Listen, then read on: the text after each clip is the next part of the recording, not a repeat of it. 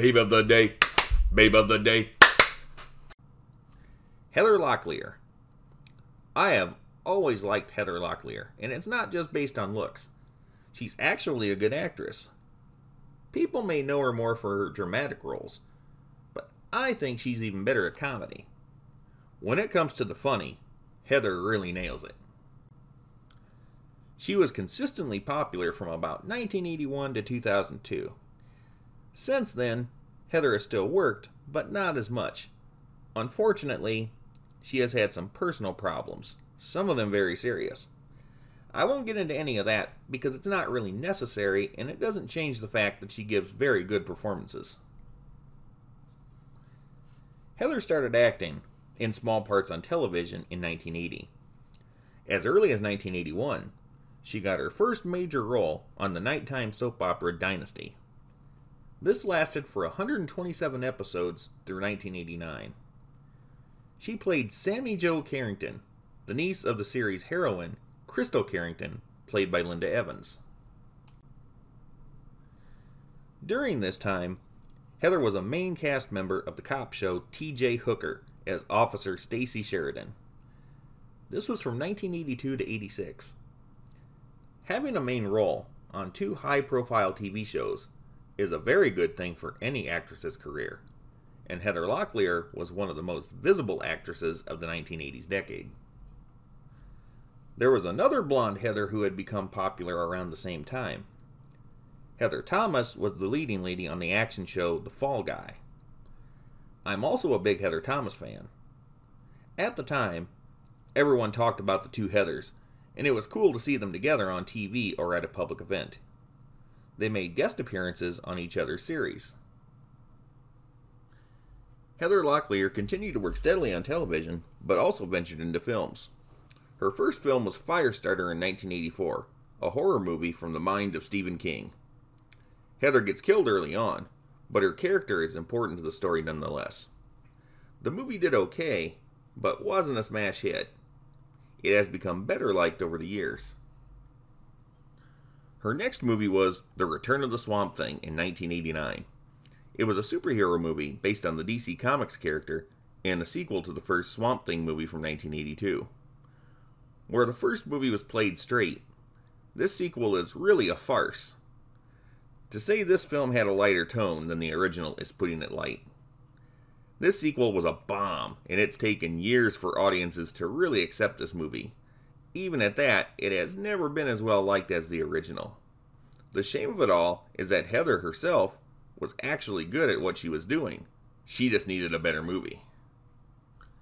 TV would always be Heather's main medium, however, and after some hits and misses, she found super success again on the nighttime soap opera Melrose Place. The series had a very different tone in its first season, and was quite a bit friendlier. Heather Locklear's character of Amanda Woodward was just recurring at this time. The show was retooled starting with the second season, and Amanda Woodward became the central character. Heather got to show off her evil side for all 7 seasons of the show from 1992 to 99. The character of Amanda Woodward, in the Melrose Place show itself, was quite serious. It's ironic then, at this time she was doing a lot more comedy elsewhere. In 1994, she was the guest host on Saturday Night Live. I remember this episode, and she was quite funny in it. She seemed to be connected to Mike Myers more than anyone else on that episode. Heather played an elderly Jewish woman in the Coffee Talk sketch, opposite of Mike Myers as Linda Richman. She was in a Wayne's World skit, again with Mike Myers, where she played her Melrose Place character in a dream sequence. Heather had previously been in a cameo in the movie Wayne's World 2 a year earlier. Also significant is the fact that Heather's name was dropped a number of times in earlier Wayne's World skits as one of their ideal dream women. The funniest skit from that episode, I think, is the one where Heather and Mike Myers were doing an infomercial, and Heather's character kept saying the wildest, most politically incorrect things, making Mike's character increasingly nervous and the audience agitated. I found it amazing that she could keep those ethnic slurs coming out like a fountain, and that she could do it all with a straight face. You would never expect to hear such things from someone so cutesy. When Heather did an episode of Muppets Tonight in 1997, she spoofed her Melrose Place persona again. Also that year, she had a major supporting role in the action comedy film Money Talks, starring Charlie Sheen and Chris Tucker. Someone must have liked the pairing of Heather Locklear and Charlie Sheen in this movie, because they would later work together on the hit sitcom Spin City.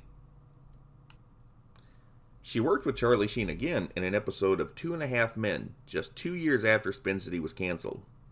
That same year, she landed a main role in the drama series LAX, but that lasted just 13 episodes. Heather has worked since then, but nothing majorly successful. She was brought back for the series revival of Melrose Place in 2009. The new series only lasted 18 episodes, and Heather was only in 8 of them. The problem may have come from the fact that she didn't start appearing until the 10th episode, when the ratings were really in a slump. Had she come in earlier, who knows? Really though, I think comedy is a better fit for her, and she needs to do more of it. She has those big eyes, and she can really master that dopey, deadpan expression. Heather's done a handful of theatrical films and a number of TV appearances that allowed her to show off her funniness, and I think she should be known more for those roles than anything else. Heather has been married to a couple of rock stars that you wouldn't really expect her to have ever been with. The first was Tommy Lee, Motley Crue's drummer from 1986 to 93. Then it was Richie Sambora, guitarist for Bon Jovi from 1994 to 2006. She had a daughter with Richie in 1997. I'm rooting for Heather Locklear and hope she makes a big comeback. She could handle a main role in a comedy series very easy. Her talent goes beyond playing bombshells or evil women. I do think she could play just about any role she sets her mind to. I happily proclaim Heather as Babe of the Day, Babe of the Day.